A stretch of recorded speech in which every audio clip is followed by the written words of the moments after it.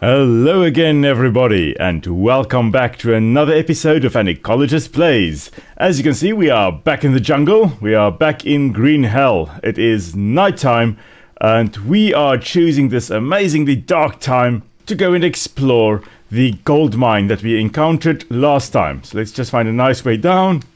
We have got a whole bunch of macaws sitting everywhere, resting everywhere. This apparently is quite a safe spot for them, which is most likely one of the reasons why they are congregating in such large numbers. We're just going to climb over the trunks over here. So this area seems to be where they were looking for gold. Just have to be always on the lookout for anything dangerous. And it's quite possible that this lower area here would be flooded. You can see quite a lot of water also accumulating here. Speaking of which, would be a good idea to actually set out our bowls to catch more water. Oh, we've got 2 more now. We can really get a lot of water at a time. And because it gets flooded quite often, they've got a little bit of a pump here to pump out the water as is needed. So we've got a toad hopping along. This here being a cane toad. We will talk about cane toads later on because they are quite invasive in many areas of the world, so we'll talk about them at a later point. Here we've got an old campfire, so quite a lot of buildings here. Let's see, what have we got in here? So there's new dialogue. Can't seem to read anything here. Anything useful? Ah, here we go, a note.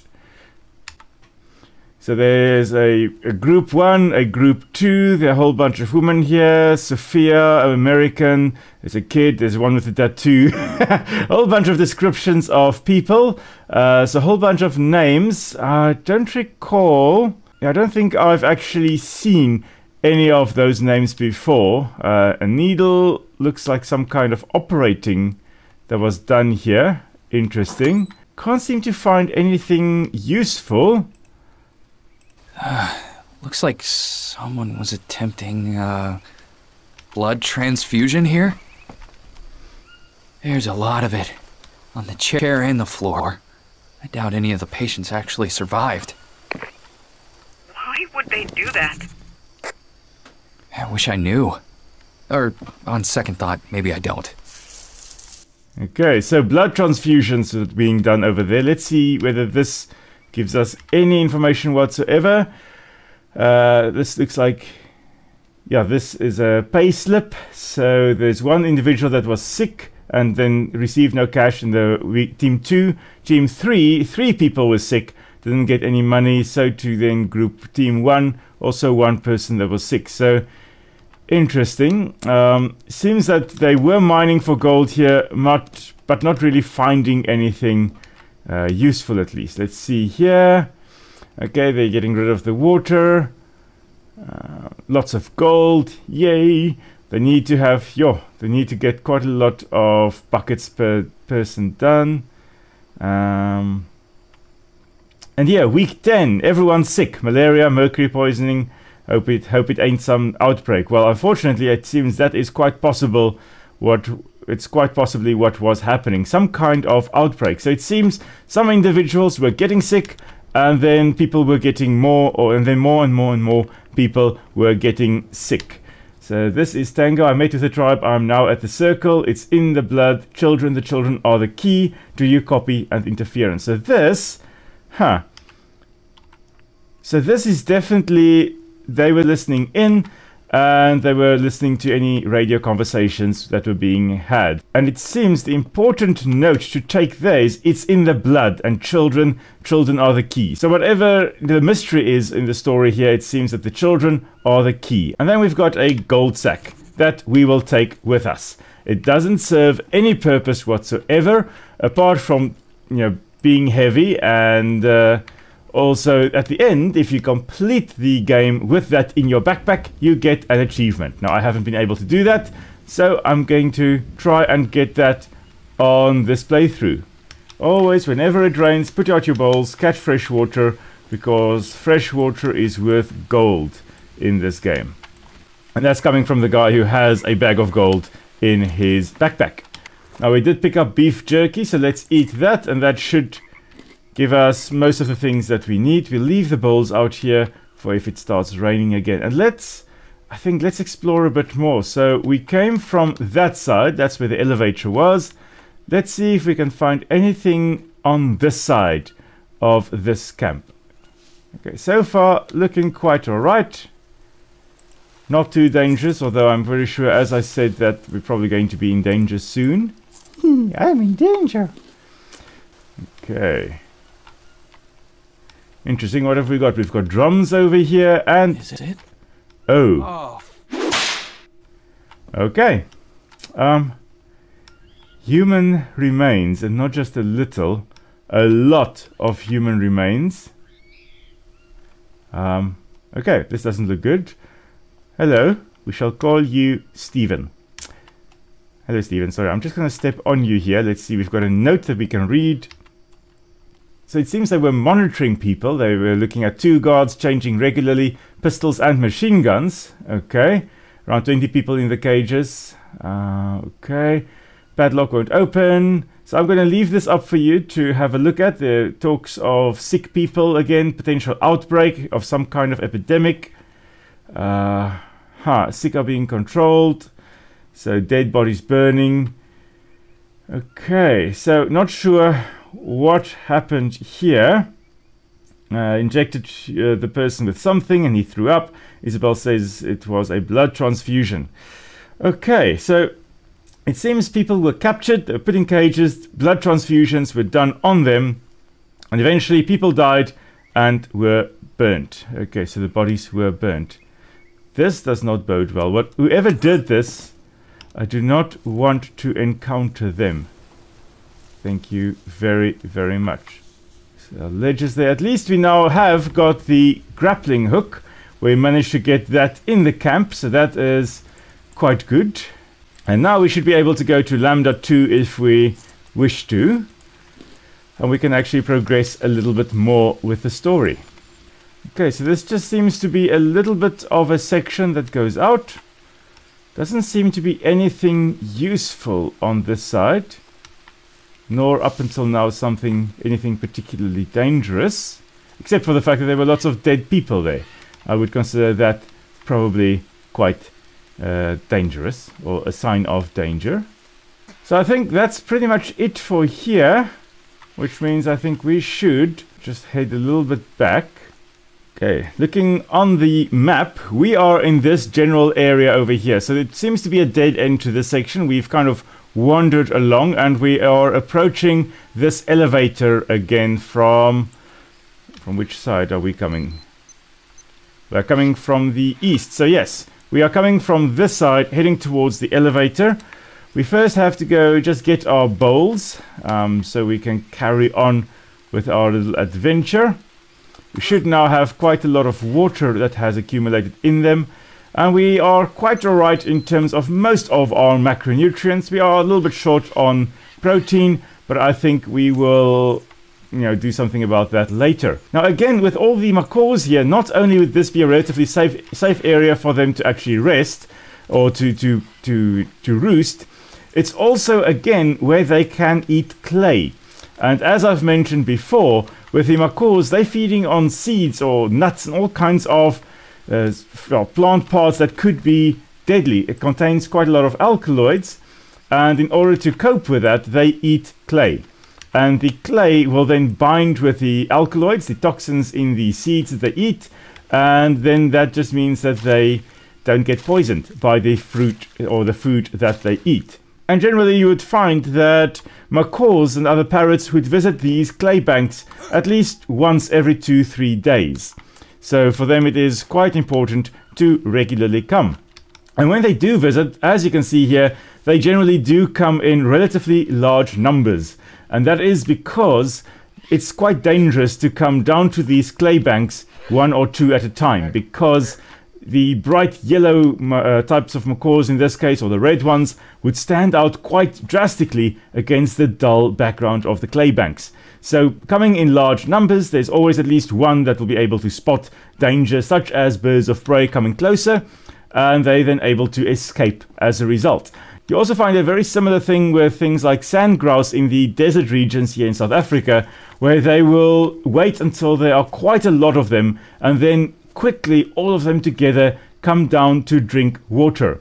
Because just coming 1 or 2 or 3 or 5 at a time, you're going to have the lanner falcons or other birds of prey swooping down and catching them. And if you are, one of only 5 sandgrouse there's a good chance that you are going to be the one that gets eaten.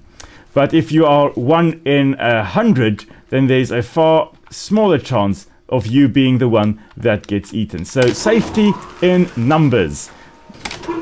There we go, going up. The thing with safety in numbers being twofold, firstly, there's a greater chance that one of the lot will be able to spot any danger approaching, but then also secondly, it means that when danger does come, there's a smaller chance that you are going to be the one that gets killed and eaten. So one of you will have to die, but there's a smaller chance of you then being that one. So, safety in numbers. And as we always say, also, you don't have to be the fastest, you just have to be faster than the slowest member of your group. Oh dear. Do you hear that? Okay. That is one of the natives just outside this cave, probably. And he does not sound very happy. So we are going to carefully approach, see if we can see where on earth he is. I can hear him, maybe coming from this side. Let's have a look. Now we've already been attacked by them once. There he is, right over there, just beyond the leaves on that side. Okay, he does not seem to have spotted us yet. Now we've been attacked once by them before, again having a whole bunch of war paint on his body. It's quite probable that we would be attacked by him as well if we... Yeah, he's not very happy. If we don't take the first shot, he is going to come after us. So, it's time for some aggressive negotiations. Oh, shame. Okay. Seems to only have been the one, and it's quite possible that if we didn't get rid of him, we would soon have been in danger. This spear here is in better condition, so we are just going to take it.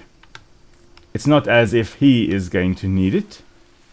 Okay, now that we have sorted that out, let's just stand over here. And let's look at where we actually are. We are at 4018. So 4018, we are right over here at this cave entrance here. I think let's wander along on this side, see what we find all along the wall again, and then we'll head a little bit more inland and go see if we can go through here and get to the Lambda 2 location. So let's wander along here and hopefully find a way through today. Okay, so there appears to be some kind of bridge that we can cross here. Actually not sure exactly where we are. 3917. Somewhere here, so this is probably to get just to the other side there. Might as well try to cross it. Why did the Jake cross the trunk? To see what you could find on the other side. Okay, let's see. What can we find? Okay, just another viewpoint over here. And there again, that's where we were earlier, the gold mine site. Okay, so carrying on, however. Okay, I see a structure up ahead. No idea whether there's anybody home. Yes, there is. There he is. Okay. So there are at least 2 people there. There's one right in front there, and then one at the back. Quite possible that there are more over there as well. There's a third one as well, a little bit more to the left-hand side. Okay, let's take the best vantage point. Get rid of the one closest to us first, then we'll take out the rest. We are ready with our bow. Let's say a little prayer quickly, and off we go. Okay, that one's still alive. Now he's dead. Okay, there's another bowman over there. Oh, there's one threw me with a rock. Okay. Oh, okay. They are throwing stones at me. Oh, there's a spearman right here. Hello, goodbye. Hey, stop throwing the stones at me. There we go. Now, there is still a bowman somewhere. Okay, let's just head in this direction. I'm not very keen on getting injured. We've gotten rid of one bowman. There's one.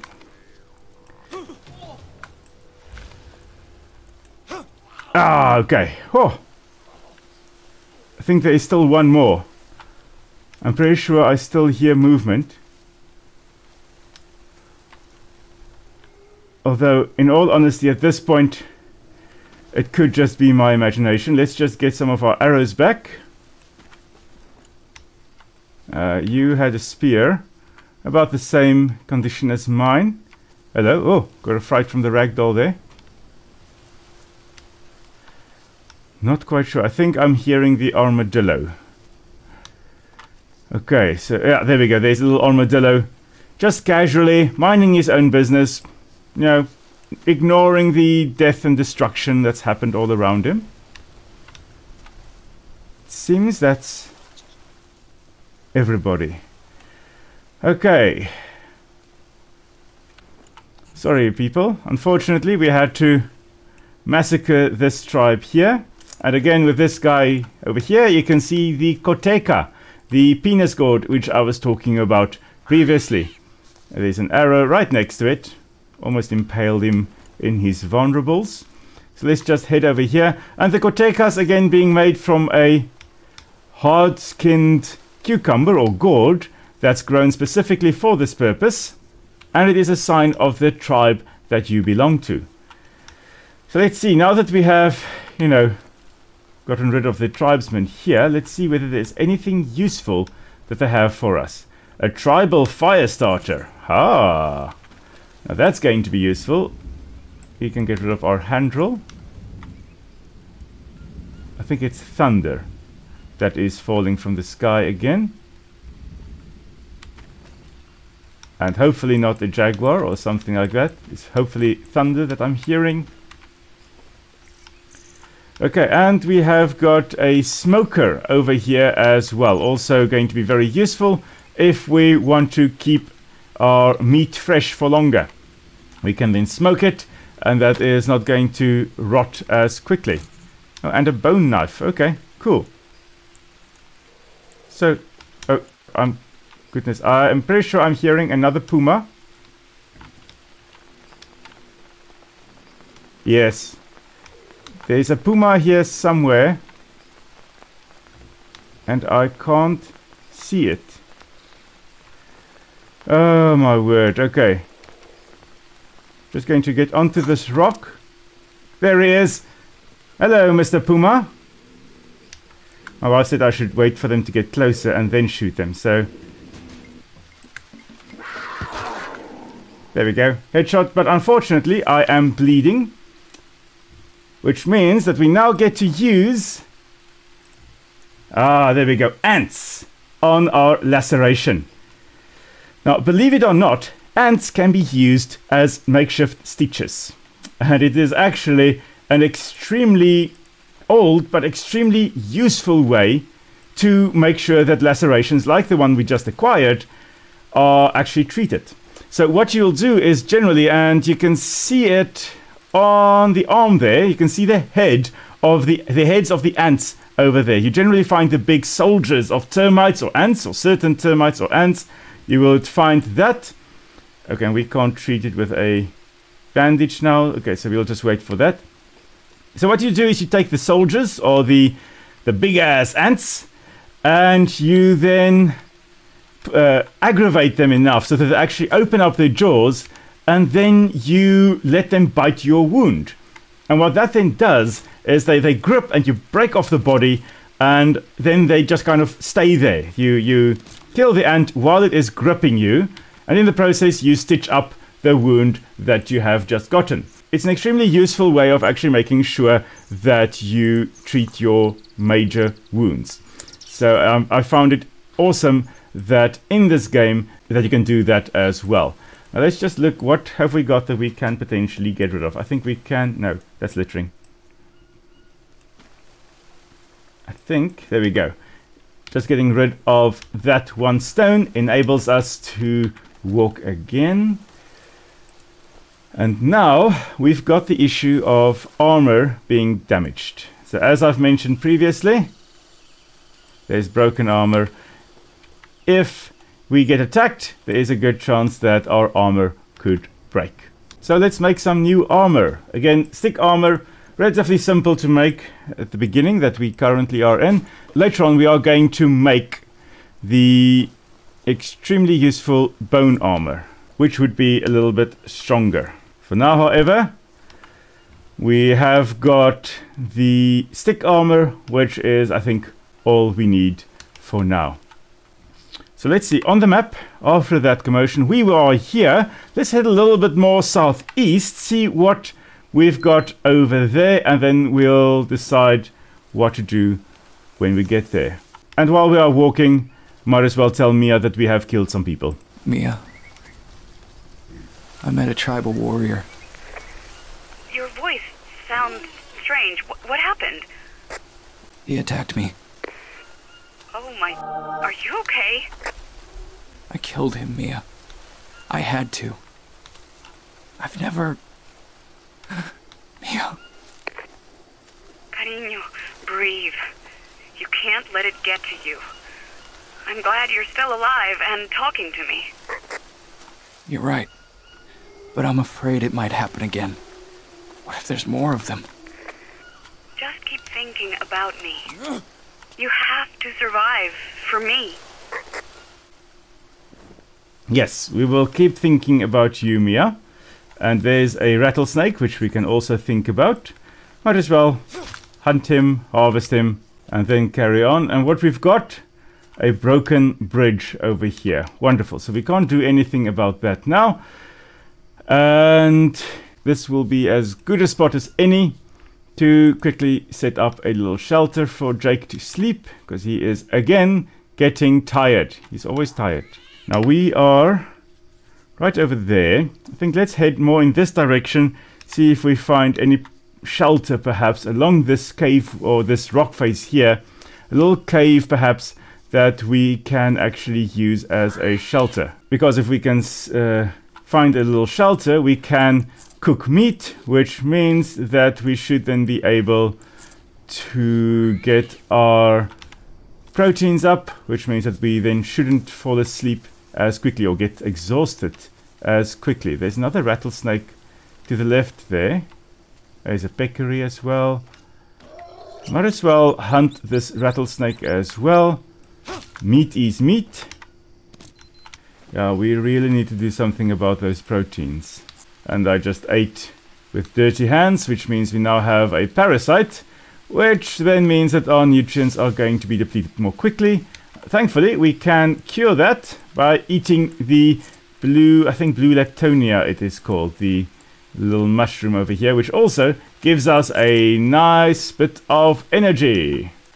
However, we have to still carry on looking for a cave for us to make a little fire and potentially find a safe place for the night.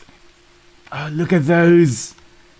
Oh, those little guys there are baby tapirs. Hee, run away, little one.